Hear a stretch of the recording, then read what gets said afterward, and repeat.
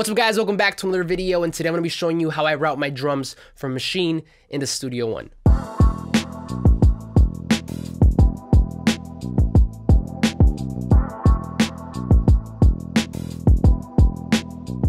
So I've had quite a few people ask me about this, but if I'm being honest, I've been putting off this video for a really long time because personally, I don't use the latest version of the Maschine hardware. I still have the MK1 from like 2012, and on top of that, I also don't use the latest version of their software.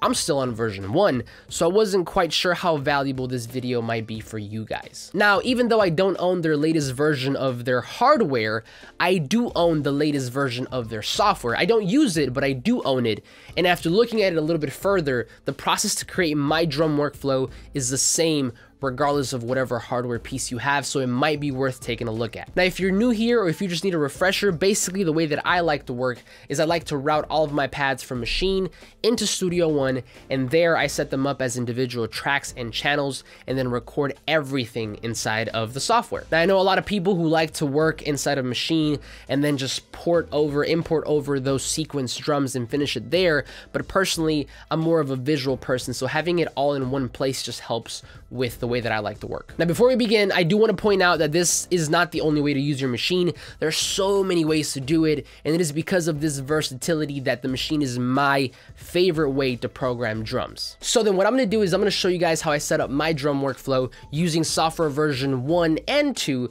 and then explain to you why personally I still choose to use version 1.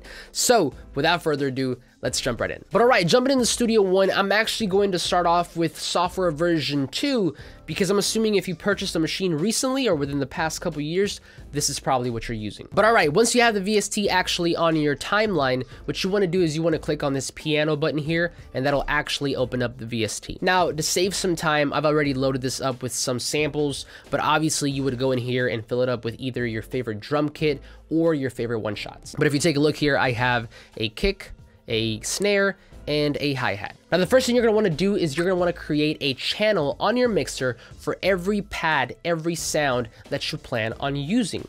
And to do that, you're going to want to go up here to this arrow, click on it, and by default, you should already have one checked. And what you want to do here is you want to check a box for every pad you plan on using. So because I only have 3 sounds and 1 is already checked, I'm going to check 2 and 3. Now, if you take a look at the mixer, you'll see that I have 2 more faders available. If I go and uncheck them, they go away. So obviously you want to have them checked to have them visible. Now, the next thing you want to do is you want to focus on this middle section here.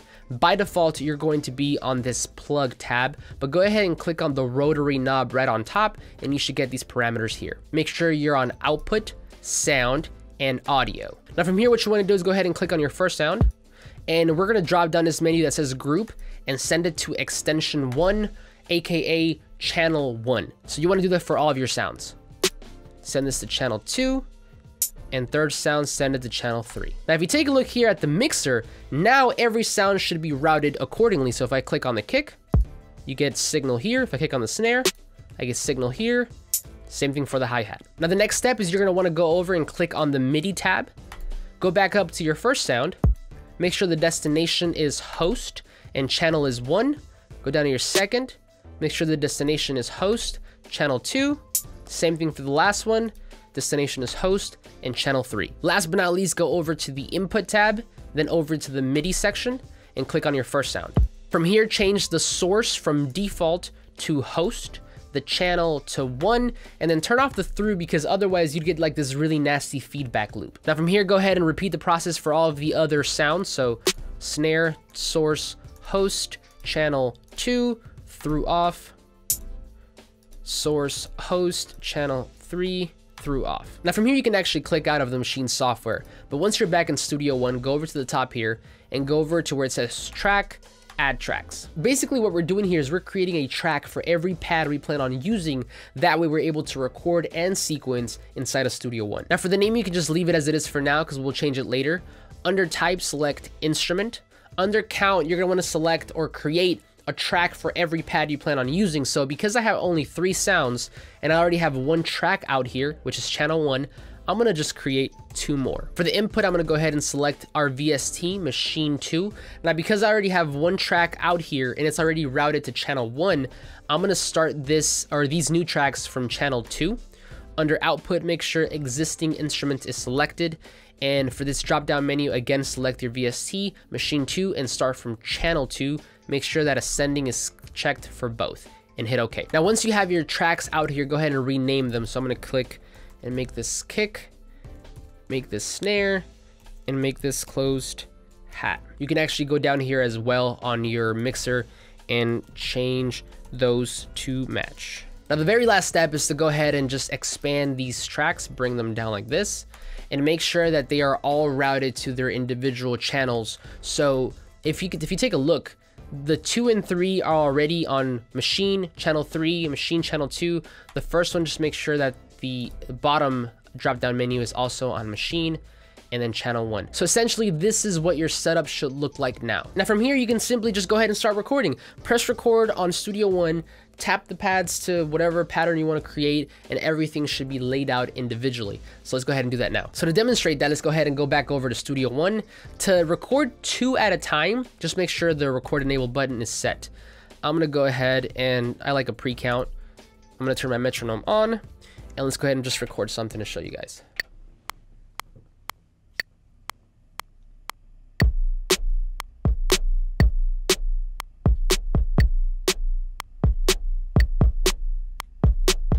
And as you can see, it recorded all the MIDI for my snare in its own track. Same thing for my kick. And if I go ahead and play that back, we should see signal on only these 2 faders.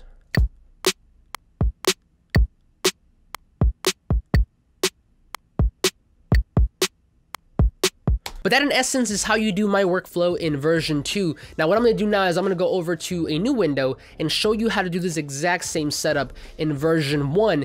And like I said, explain to you guys why personally I still use the older version. Okay, now we're looking at version 1 of the software, and I've actually gone ahead and I loaded up the same drum one-shots just to keep everything even. Now the process for this is pretty much the same with some slight variations, so let's go ahead and take a look. Okay, from here what you wanna do, same thing, is hit over to this arrow and select or create channels for each pad. Now from here, we're gonna do what we did last time. Go over to our first sound, go over to out, and make sure that it's changed from group 1 to out 1.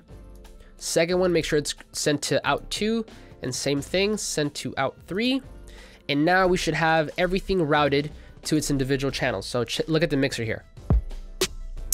All right, we're good to go. Okay, now this part of the step is where it gets a little bit different. And basically, this feature that I'm about to show you guys is personally why I still like to use version 1 of the software as opposed to 2. But what you wanna do here to create, I guess, the workflow that I like to operate in is go over to where it says Group A, drop down this menu, go over to where it says Sound MIDI Batch Setup, click on it, and change it from Restore Defaults to Sounds to MIDI Notes, and hit Apply. Next, you're gonna wanna go to each of your sounds. So let's start with the kick, the first pad, right click on it, and then click on Sound MIDI Settings, and make sure this is on channel 1, low note C3, high note C3, hit OK. Go over to the second pad, which is my snare, right click on it, Sound MIDI Settings, make sure this is on channel 2, and that the low note is on C#3, and same thing for high note. It should already be there by default, but that's where it should be. And then last but not least, on the close hat, right click, Sound MIDI Settings, make sure it's on channel 3, and notice how now the low note and the high note is on D3, hit OK. From here, we can go ahead and just exit out of the software, and we're gonna create those tracks like we did last time. So track, add tracks, and make sure instrument 2, yes. Input, we're gonna change this to Maschine, start from channel 2. Output, Maschine, start from channel 2, make sure ascending is clicked, hit OK. Let's go ahead and expand these. Make sure this is checked for Maschine. So we got channel 1, channel 2 and 2, and 3 and 3. Let's go ahead and change the names real quick. Okay, everything seems to be set up. So let's go ahead and record something to make sure it's all working.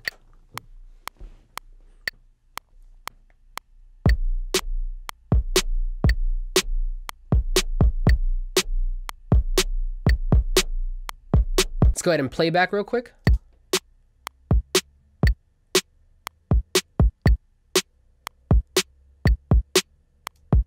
But all right, now we have everything set up, version 1 and 2, to do what we want to do. So now the question now becomes, well, why do you prefer to use version 1 as opposed to 2? Now the answer to that is pretty much because version 2 doesn't have the sound MIDI batch setup function, which is what I prefer to work in. Now basically what this feature does is it stops my sounds from being spread across my keyboard and programs them or limits and restricts them to only one key on the piano roll. Now you might be wondering, well, why the heck would you want to do that, especially if you're making hip hop or trap?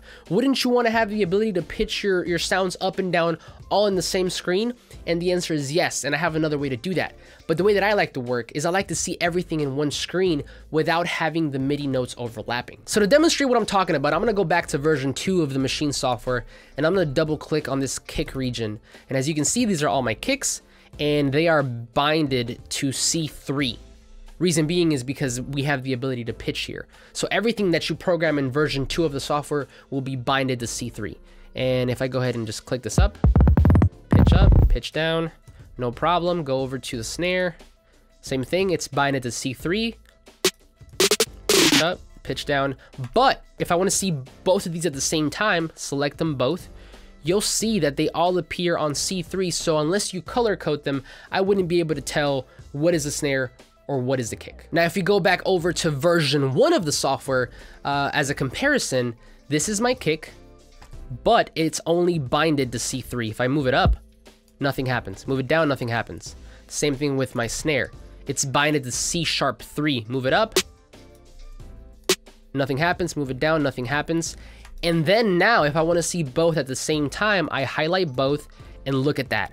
The snare is slightly above the kick because it is set half a step higher. Now, in the case that I do want to pitch something while using version 1, all I really do is go down here to my sample 1, which is the native sampler within Studio One, drop my hi-hat or snare in there, and here it's able to spread it across the keyboard, so I'm able to have the best of both worlds. Now I know to some of you guys this might sound a little bit silly, but at the end of the day, it's about finding the workflow that best works and serves you, because I don't want to be bogged down with technology. I don't really care about using the latest and greatest. What I care about is my efficiency, time and efficiency.